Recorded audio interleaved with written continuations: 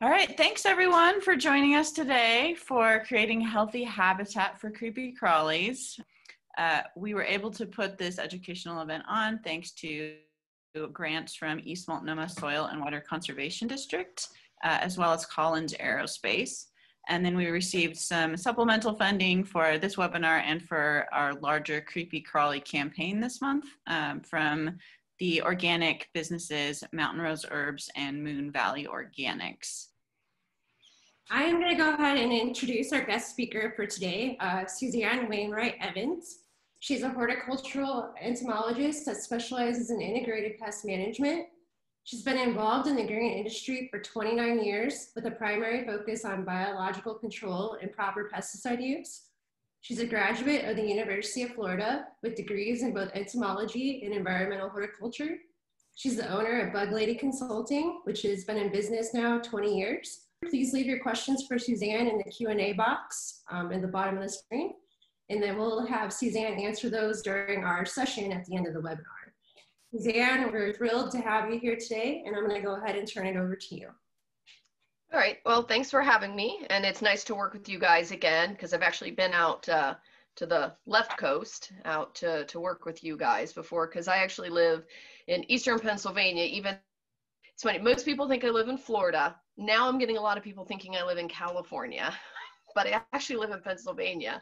Prior to COVID, I pretty much would get on a plane every single week and be all over the US and Canada and down through the Caribbean. So I think that's why there's a lot of confusion of where I actually live. Sometimes I used to think I lived in the Charlotte airport because I was there so much. But for today, I'm going to go ahead and get my screen going for you guys so that we can get going on the bug stuff. And I'm kind of keeping an eye because there's actually a couple wasps in my room buzzing around my head. So I'm sure if I just don't bother them, they're not going to bother me. We're not quite sure how they got in the house, but they're in here. For today, I'm going to kind of follow up and go a little bit more in depth about some of the information in the video that was covered. The challenge with doing these webinars is because there's such a diversity of people that you could be anywhere on the planet and attend. And it's challenging sometimes because recommendations you may do in Washington State will be different than what you do in Pennsylvania, would be different from Florida. I saw somebody was on here from South America.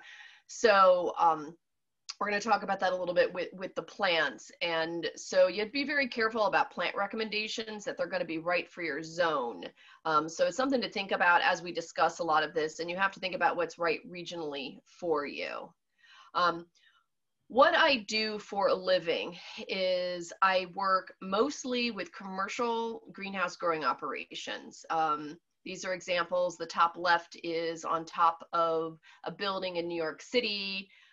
That's lettuce hydroponic production. The bottom left is croton production in Central Florida. The lower right is cannabis out on the West Coast. I work a lot with hemp and medical cannabis. And then the top right is in California, poinsettia production. And what I do is I work with commercial growers. And first of all, I do a lot of insect identification and then help put together an all-inclusive program for pest management, but we mainly focus on using beneficial insects. Just like there's chicken farms, there's insect farms, and they're called insectaries. There's an excellent insectary in California called Beneficial Insectary, and they provide a lot of beneficials to North American growers, where again, they have this little bug farm, and then these people that you see on the screen buy those bugs, and we release them by hand. We have blowers, and now over the last 2 to 3 years, we've been moving more into drone applications because more and more acres are being treated and the cost of labor is going up. It's hard to get people to work in agriculture. So we're looking at more automated ways to release these beneficials. Just because they're using beneficials does not mean they never use pesticides, but we try to manage the pests first preventatively with beneficials, and only as a last resort do we come in. Also, there are not commercially available beneficials for all pests out there. But that's what I do, is I work with these people to overall reduce the overall pesticide use for me, it's very much about environmental reasons. It's also very important for worker safety issues. And also, there's been a lot of issues lately with pesticides being overused and the pesticides not working as well as they used to because the insects have developed resistance to it. Just like how with humans, from overuse of antibiotics, we have resistance there. The same thing has been happening in the insect world. And we've not seen any of the pests develop resistance to being eaten. That's one of the things I say all the time. You can't build resistance to being eaten. So we can perpetually apply these beneficials without worry about it not working. It will continue to work. So this is another location I work at in North Carolina, Metrolina. And, you know, I find a lot of homeowners aren't aware the level that we are doing biocontrol at. This is a mum field outdoor. It's only a small portion of it. And the pepper plants along the front are actually providing pollen to beneficials. So it's basically like putting in little feeding stations all along because a lot of the crops we grow don't have pollen or nectar until they come into bloom, and many beneficials require that in their diet. And so when the insects would come here, they'd look at that field of mum and say, hey, that's a food desert, I'm not stopping. But now that we're able to provide pollen and nectar through these ornamental peppers, and in this picture here, we've been able to release beneficials that will stay as well as attract in other native beneficials. We've changed how we do it a little bit, and now instead of doing it in the line, we're doing in these blocks here, and we're testing different plants and observing and seeing which plants bring in what beneficials.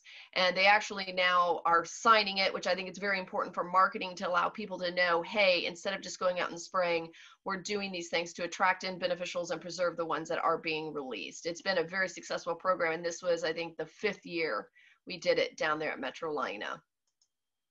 So the thing with insects, you know, I tell people, oh, I work with insects. They're like, ooh, gross.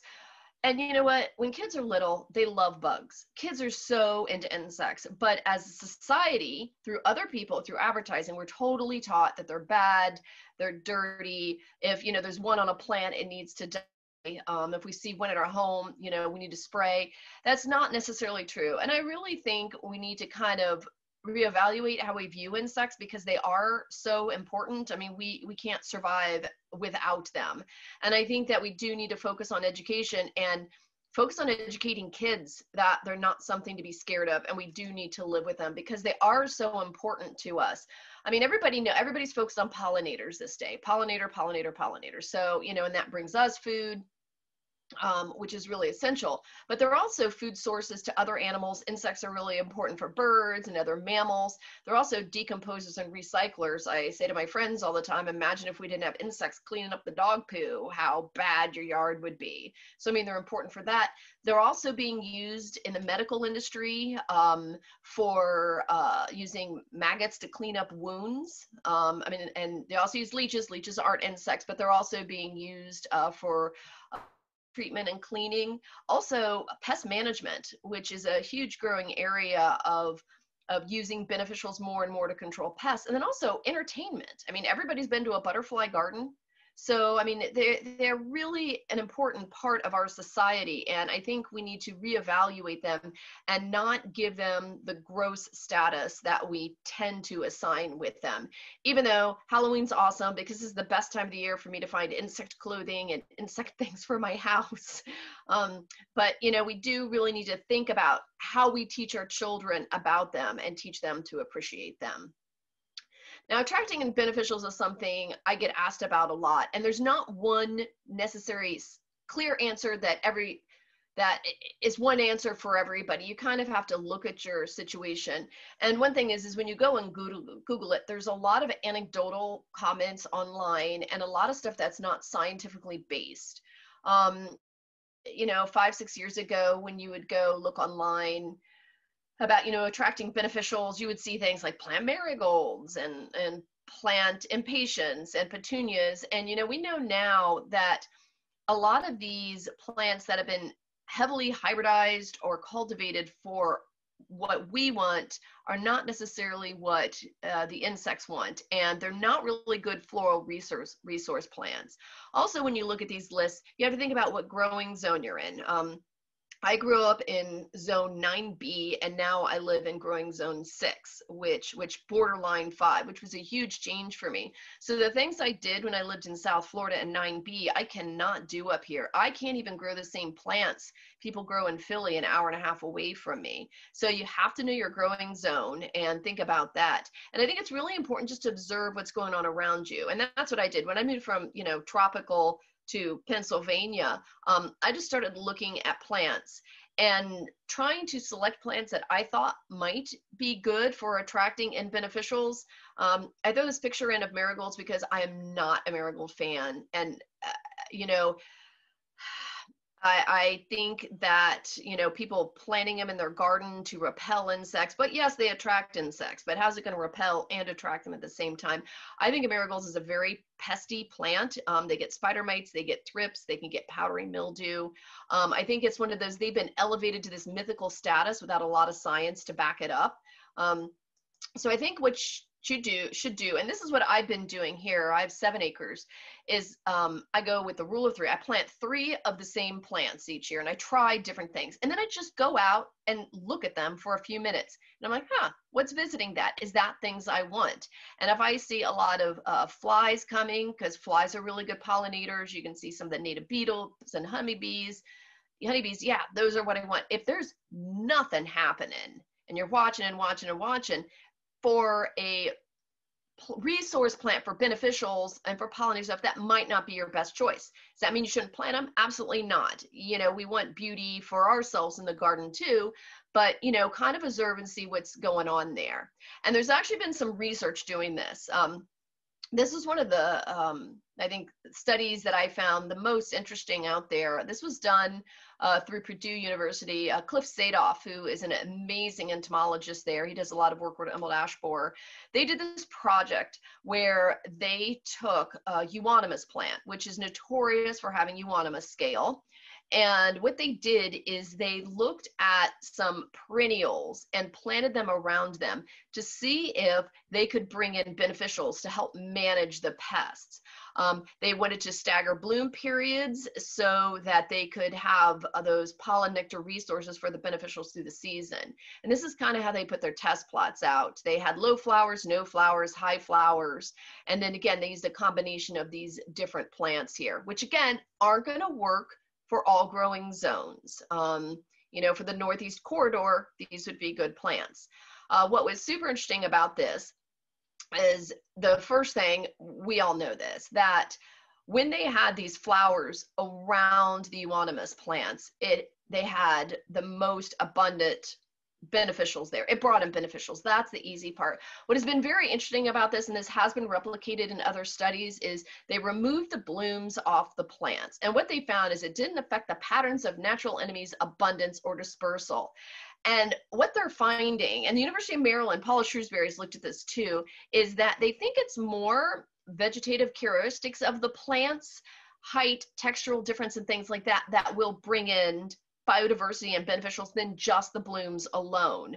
So having those textural difference and height differences in your landscape is really critical to have this. And for decades, what have we been planting? Monocultures of same height, same everything. Perfect example, your lawn. Perfect example, a hedgerow. And we know now that in order to really encourage these beneficials, we need to break away from that. Now, there's been more work done attracting beneficials, and we know that diversity is important, but again, getting into the plants. One plant that is heavily used as long as you are not in super hot areas is alyssum. You can see the alyssum here, and this is being used in a botanical garden. Alyssum is proven to be a really good plant for things like minute pirate bugs and syrphid flies, which are excellent beneficials to have around. Minute pirate bugs love to feed on thrips and things like spider mites. If you're growing roses, some of your biggest problems are thrips and spider mites. And so this way you can provide the pollen nectar down below so the predators can go up and get their meat out of the roses and then come back down. So this has been a really good planting combination. several of my ornamental growers actually put the alyssum in their greenhouses in pots, and we use them as a banker plant to feed them. Again, in the South, it gets too hot in the summer and this peters out, but I found this to work really well in the northern cooler climates. And right there, you can see one of those minute pirate bugs just sitting there waiting to go find some food to eat. Now, Penn State did an amazing trial, and I wish every state could repeat this, or at least in each like growing kind of zone. What they did is they looked at 88 perennials, and they looked at how they establish, can they suppress weeds, how much maintenance, when did they bloom, aesthetics. They looked at all these characteristics. But what I was interested in is bringing in the beneficials. And for pollinator diversity, they actually found, and these are the top 8 plants they found, the pygnanthiums. I've been planting more and more of these. I can't get enough of them for my yard because of for me, it's the flies, because I want flies. I know people are like, ooh, flies, but no, flies are pollinators, flies are predators. There's a lot of great things about flies that it brings in. Things like Joe Pye weed, goldenrod, milkweed, rattlesnake master, which I grew for the first time this year. But you can see on this list are not the traditional, very famous kind of plants that are sold at garden centers. Sometimes these are I had a little bit harder time hunting down those rattlesnake master seeds. But again, it was nearly impossible to get seed this spring, so I should be grateful I got what I did. But this should be done so that, yes, you can have your designer pretty plants. Like I love my yellow peonies. I'm always going to have those. Are those great for beneficials? Not really, but I can plant these around to provide diversity and also the pollen and nectar resources. They also just looked at sheer number of insect visits outside of just pollinators. And again, the pygnanthiums, the goldenrods, the Joe Pye weeds, these were all really good for bringing in all kinds of insects there.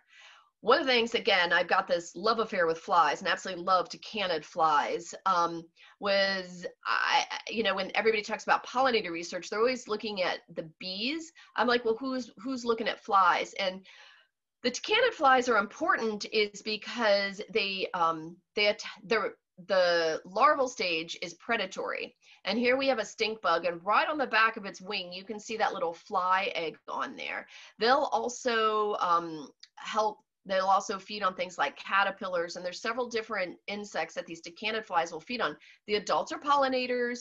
The immature stage is what is eaters. So it's a win-win-win to have these tacanid flies around. And actually, this was on some mint in my yard. Again, pygnanthium is a kind of mint.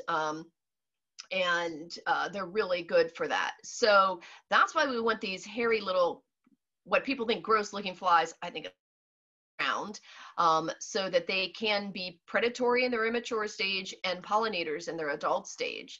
So they did do bee and syrphid fly visits. Now, syrphids are a type of fly. It's a family of flies. They're not as hairy as the tacanids, but again, for visits, the pygnanthium, the goldenrod, tick seed, the coreopsis, species are really important to have in there. And we really want these syrphid flies around. Why are syrphid flies important?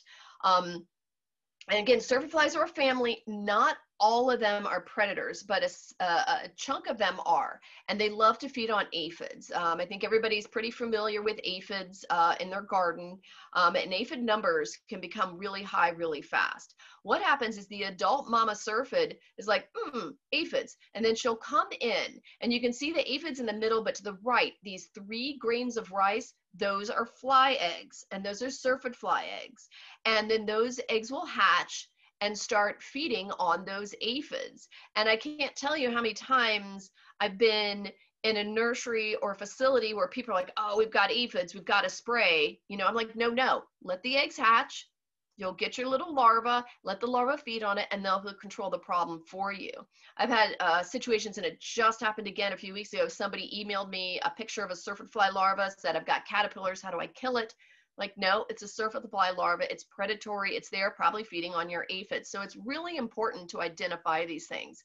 So with these syrphids, you have these beautiful adults that are pollinators that mimic bees, but they only have 2 wings if you look, where bees have 4 wings, but the larvae are meat eaters. It's a win-win-win situation to have these. So that's why you really would want to attract these into your garden. And I found these really open mini roses are, they love, oh, it just fell out of my head. It's the old fashioned, big open flat flower that always gets powdery mildew. You cut them, cut and come again. Help me out, somebody. They come in pink and yellow and white. Not carnations, not. No. It's like an old-fashioned plant that you normally don't find at most mainstream garden centers. You grow them from seed. Oh, somebody help me. It's, okay, you know what? It's going to pop into my head later. But big, open, flat flowers are really saying good. Zinnias, yes. Zinnias. Whew. Thank you. It's Friday at 5 o'clock on the East Coast, you know. So zinnias, yes, things like that. But again, I didn't know that. I planted zinnias and I just sat and would watch them for a couple minutes and see what would happen. But they like those open plants. Also, these guys, the ones that hover when they fly, that's why they have this whole list of names. But they hover and they'll land on you and like put their little spongy lappy tongue on your skin. They don't have a stinger. They're not going to sting. They're not going to bite, but they're really great to have around. And so that's why we want to encourage plants to have these guys around in your garden. And here's another picture. I think that's sitting on a dill bloom there. And you can see his little sponging mouth part lapping there. So what's also important is, you know, you say, hey, plant zinnias, but a zinnia is not a zinnia. Same thing with like Monardia. And this is also some of the pollinator trial work that was done at Penn State. They found that there's differences between cultivars of plants. And so that is something that's also important to look at. So you really want to get into the nuts and bolts of plant selection. You know, breaking up your monoculture is step one, but if you really want to dial it in, you've got to look at research like this. And again, if you're in the Northeast corridor, you're really lucky because Penn State has done such extensive work on this, which should be replicated in other parts of the country. And I'm sure people are working on this in other areas. But again, with the Monarda, and I know there's information about this on echinaceas because some of the newer echinaceas really don't have any really pollen nectar resources. And you see this here with some of the asters where you can see a difference between the cultivars there. So that can make a difference. Also, flower shape matters. You know, we've bred roses to be these big multi-petaled blooms, but the beneficials really struggle to get in there to the pollen and nectar, where when you have the old-fashioned roses that are more open, they're more successful at getting in there and getting to where the food source is. So you have to think about flower shape too. Now, I am thrilled. All of a sudden this year, it's like a light switch went on in the gardening world, and we've decided we're actually going to think about fall yard cleanup and the impact on beneficials. I think the first interview somebody had me do about this was about 10 years ago, and it was a very unpopular idea of allowing your brush and sticks and leaves to stay in your yard, but you know, hey, that's where the bugs are in the winter time, and we need to protect their habitats so that they can survive. I think this is the biggest text slide I've ever done because I'm not a huge fan of lots of text. But I just wanted to give you examples of insects in the northern areas. Again, this is going to be different in the southern areas because they don't have to overwinter. Beneficials and other insects, they can overwinter on the plants. So you think about a lot of the moths can actually pupate on the plants. Praying mantis eggs, which is up on the top right there in that pictures. If you go in and you cut back and remove branches and remove weed stalks and burn them or put them in the trash, you could be removing those beneficials there. Insects that can use the stems. A lot of the solitary bees can be overwintering in stems. Also, grasshopper eggs can be laid in stems. I know a lot of people are like, ooh, we don't want grasshoppers, but grasshoppers are an important food source for birds and they're part of the ecology. Leaf litter is important. Luna moths are down there. The spotted lady beetle, it's Comia magilla maculata. It's my favorite ladybug. I've managed to catch it twice now in springtime where I've been in my yard and they just come bubbling litter in the beds, and it's just amazing to see all these pink ladybugs come out of the ground because that's where they're overwintering. Also, syrphid fly larvae that we talked about, they're in leaf litter down there. Bees can pupate down in the soil, the bumblebee queen, so they're pretty safe down there because that's a pretty stable environment that we're not taking up. Also, and this is a whole nother subject too, is dragonflies. They actually overwinter in water areas, as you know, creeks and streams and stuff. And a lot of people don't think about that during the winter. All those beneficials are down there in that water. Also, cracks and crevices. This is where your adult lacewings, which lacewings are beneficial that everybody should know about because they're so, they're such good beneficials to have out there. They're used a lot in pest management programs. And other ladybird beetle species overwinter in cracks and crevices. And again, when we clean up, remove all these sites, we're taking away their protection for them. The leaf litter is like an insulation layer, even for the trees to insulate their roots. You know, you want your yard to look tidy, but at the same time, you need to think about this stuff so you can provide habitats for them. There are a few examples though, like with tomatoes. You never want to leave any parts of your tomato because if you've had any kind of blights, the blight can overwinter on the tomato debris in your garden. So sometimes there are examples when you do want to get that all out. But a lot of the stems of, you know, our landscapey ornamental plants, those are the kinds of things we do want to leave, and some of the leaves around. Now this is a picture of our front field in front of our house. So we sit on 7 acres. Our front field I think is about 2 acres. When we moved in, this was a pristine lawn. You could play baseball out there. In fact, I was trying to find a picture. I mean, it was just nothing. And we planted a ton of trees, and we've kind of let it go back to nature through the years. The problem we're having, and you know, is with invasives. You know, we want to allow food resources for the beneficials because it's been very interesting this year since I've been in Stockholm to go out and observe the changes of the different insects through the different times of the year. And this was taken just a couple of weeks ago.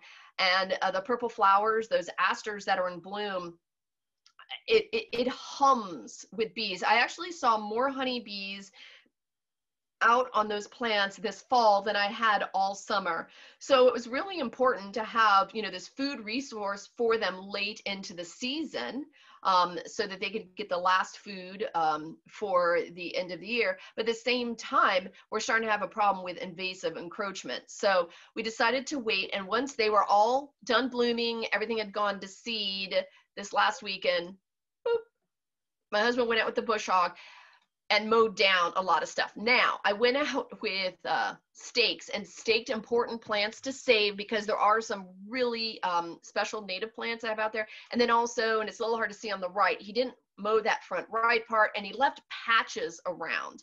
But he also left all the cut debris down on the field. So now the sticks and everything is still there, but we really need to get ahead of the multiflora roses, the Russian olives, and things like that coming up. So I'm kind of interested to see, because I'm going to seed more native seeds plants out there this fall. I'm interested to see what happens next spring out there. One thing that we do have to look at is who stays and who goes. Is it really a pest? Is it dead? Is it helping you out? Insect ID is challenging. It's hard. The internet has made it a lot easier, and things like iNaturalist are amazingly good, and with Google Glass and things like that. But sometimes you still need some help, because a lot of people like stink bugs. Oh, they're bad. But look at this. There are predatory stink bugs, and here they are feeding on a caterpillar. So it's important to get more than just, is it a stink bug? We need to know what kind of stink bug, if it is an invasive or beneficial. Same thing with ladybird beetles. It's really important to understand what their different life stages look like. This one on the lower right is that pink spot ladybird I was talking about. But on the left-hand side, that white fluff ball there, that is a species of ladybug larva. And a lot of people do not recognize that as a ladybug. They would see that and think they have a mealybug or a scale. So it's really important to identify what you do have. If you do not own this book, buy this book. This is from the University of California. It gives you all the different life stages of the major beneficials you're going to see. I think it's one of the best books out there, and it's very affordable because unfortunately a lot of the biocontrol books are very expensive. I think this is maybe $25, $30, and you can find it used.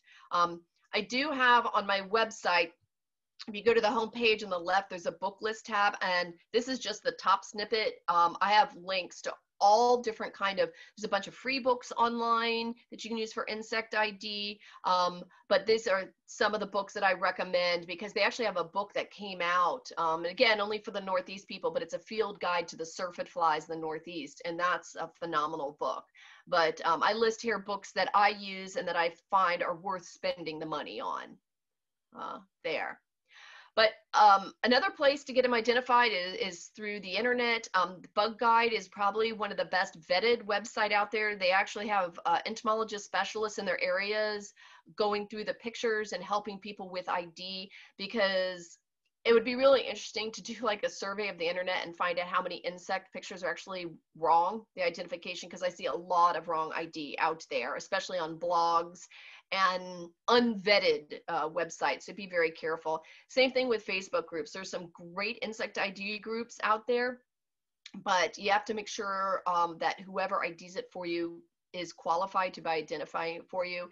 Extension always can help you out, and also Twitter. There's a lot of entomologists out on Twitter. That seems to be where most of the specialists congregate if you do need help. And so Twitter is a good place to find entomologists that are willing to help with ID out there. So one thing with ID is we always want to get decent pictures because we can't always be there in person. On the left is a little clip-on microscope that will give you higher, better resolution. You can get these from $5 to about $30. The challenge with these is now, since I have a Galaxy and the phone is down in the middle, none of these clip-on ones fit on it. Also, if you want a case, oh no, now you can't use it. So I have found them nearly impossible now to use. If you have a phone where the camera's on the side, they may work better for you. I'm a huge fan of the Dynalite, which is on the right. Entry level, they're about $100, and you can pay as much as you want. It's a USB microscope that takes stills, time lapse, and videos. I encourage all my professional growers to buy this. They can just snap pictures on their cell phone and then text them to me. And then right there, I can ID if it's a problem or not.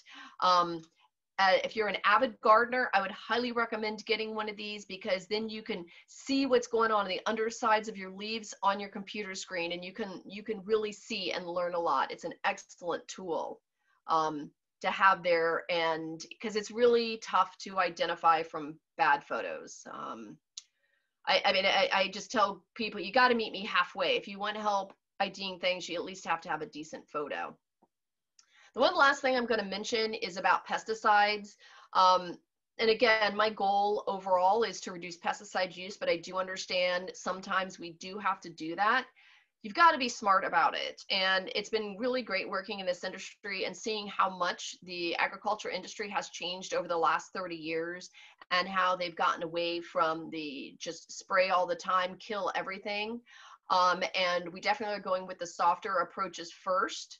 And because pesticides are becoming more expensive for farmers, you know, they really try not to use them because of the cost. If you do have to use a product, and not all homeowner products will be listed, but several companies like BioBest, Copert, BASF, AgroBio, they all have free information. IOBC is for paid information. But they have these databases where you can put in the active ingredient on a pesticide, and then you can put in insects, and it doesn't have them all, but it has a good cross-reference representation, and then see how it impacts them. So right here, this is from the BioBest website, and bifenthrin. This is a very, very common home pesticide that people spray around windows and floors. It's used in turfs and on shrubs. It's inexpensive, so it's used quite heavily. Bombas are bumblebee species. And so right here, this little S stands for if it's sprayed. If it's sprayed on a plant, that means for 10 days, bumblebees can't really get back in there, that it's going to have an adverse effect. When you look at Chrysopa here, those are green lacewings. You spray this on a plant, you can't get green lacewings back onto those plants for more than 8 weeks. That shows you how long this pesticide persists. And same thing coleopter with your beetles like ladybugs. So, understanding the long-term impacts of these spray products is really important. And I think these tables help people understand how long these products can be impactful on beneficials. It doesn't mean it's going to control pests for that long. Not at all. It means how long is this going to basically be harming your beneficials. So if you go in and, look at soaps, a lot of the stuff soaps on contact will kill them, but once the soaps are dry, beneficials can live on the plant right after that. So they are considered much more compatible. But I think it's important for people to understand really the impacts of these products out there, which most people don't, because they're like, oh, if I can buy it at a garden center and use it, it must be safe. So you just have to be very careful about how use these products and the impacts on your native beneficials that you have out there. So with that, I think I might have gone a minute or two over. Sorry, I was trying to keep it short. But I guess, does anybody have any questions? Or I don't know, Ashley, you want to take back over? Sure, thanks, Suzanne. Let's see, I think we're actually going to pass to Sherilyn to go through. We do have a few questions in the Q&A here, so. Sure. I assume she's going to read them, so I don't have to go back and. Yeah, you want to? Yeah, I can read them out to you, Suzanne. Thank you. Okay, so the first question is from Linda. What beneficial would you suggest planting for cannabis plants? She's in Zone 9B, Southern California. Well, that's kind of, if you're growing outdoors, which I think I know who you are, actually, I would follow kind of those guidelines of just having mixed plantings. But I also, and this is what I tell my growers always to do, look at your crop. Look at cannabis. What are some of the key pests? Spider mites, thrips. So do not plant plants that are prone to spider mites and thrips. What are spider mites and thrips? Marigolds. So, marigolds are out. So I wouldn't do that. You can grow zinnias and grow 9, but, it gets a little warm for them. Lantana could be a possibility, but lantana is prone to whiteflies, and cannabis can get whiteflies, so that would be another iffy thing. So I would look again for plants that are not prone to the pest that cannabis is prone to. But alyssum in the off season, during June, July, August, not happening. But over the winter months, if you're growing then outside, alyssum would be great because that's perfect weather for growing something like that, and it's low. Also, ornamental peppers are really good because those you can inoculate with aureus, the minute pirate bug, and those can be used. But yeah, Zone 9 is going to be different than what we do up north. But again, I would definitely stay away from things that like I wouldn't do basil. There's this big thing about planting basil with cannabis, but basil is very spider mite prone. So I wouldn't want to do that either. So. Okay, so second question was from Jessica. What is the most challenging pest you work with and why? My most challenging pest is definitely, well, in the 90s, it was opogona, which is the banana moth, because it lived in the soil and it would tunnel up into the base of plants. So you never knew you had it until your palm tree fell over. It also would eat plywood, and it's a caterpillar. But interestingly, the problem just went away on its own. We did a lot of work with beneficial nematodes, and the nematodes controlled it really well. But it was challenging to detect, and we still don't know why the problem just stopped on its own. Right now, rice root aphid is one of the biggest challenges because of labeling issues. We can't use the products we need to use to manage it. That's one of the biggest challenge with rice root aphid. And again, since it's in the soil, you don't know you have it, and it's really hard to determine population counts. Okay. Next was from Margaret. Where can she find full strength vinegar? Oh, I've seen it at like garden supply stores. You want to find anything that's above 20%. So household vinegar is about 5%. You can get it online in some states, but there are some restrictions on shipping in some areas. So yeah, because it's a pretty strong acid. You need to make sure you're wearing gloves and goggles when you're mixing that stuff up, because it is an acid. Yep. So do be careful with that.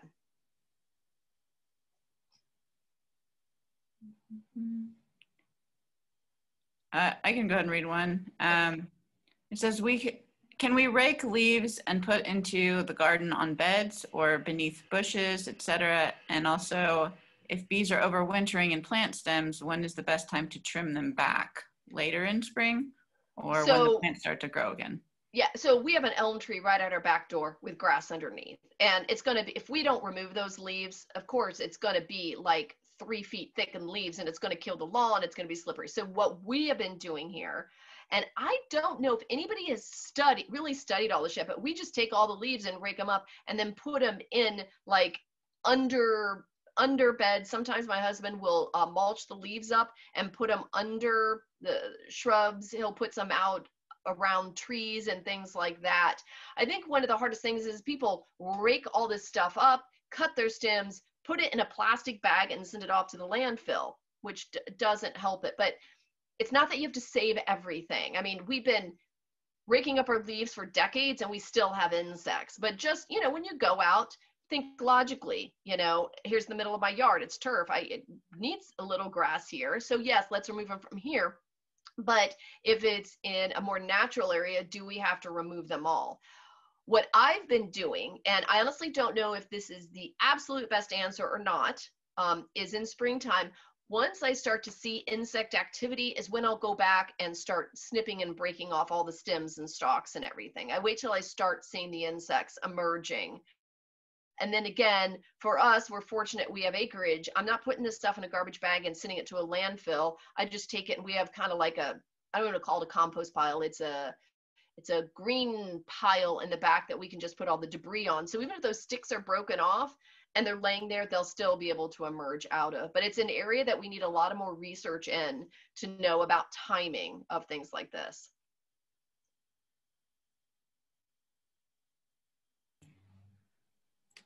So we had a question about birds impacting beneficial. So someone said that they have noticed that their neighbors have a lot of bees and pollinators in their yard, but they don't have as many, even though they have similar plants. But they have a lot of stellar jays in their yard, and they're wondering if it's possible that the stellar jays are eating their pollinators.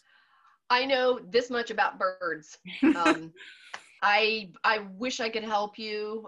That is such not my wheelhouse. I mean, I could see that happening, but usually your neighbor is pretty much the same kind of ecology almost. It's hard to believe just a few feet would make that much of a difference, because the stellar jays aren't going to fly over there.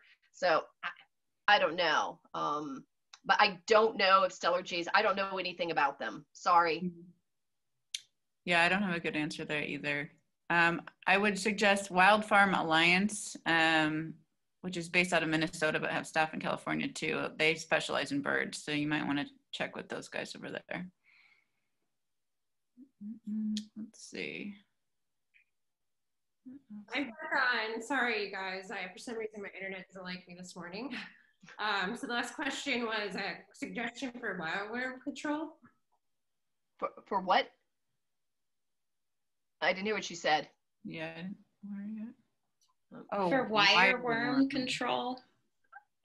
So is this, and this is where you have to know more. Is this like a big farm, or is this somebody's garden in their backyard? Because how we manage pests can be different. And I will say though, I have not had extensive experience with wireworm because I don't do a ton of vegetable work. That's not I say outdoor field vegetable work. I do more protected ag vegetable work, but it is a beetle larva that's in the soil.